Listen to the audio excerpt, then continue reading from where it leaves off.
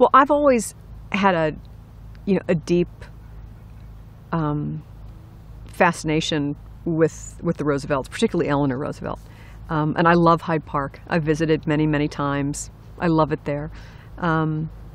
So I've always been interested in that, and also that era, that period of time.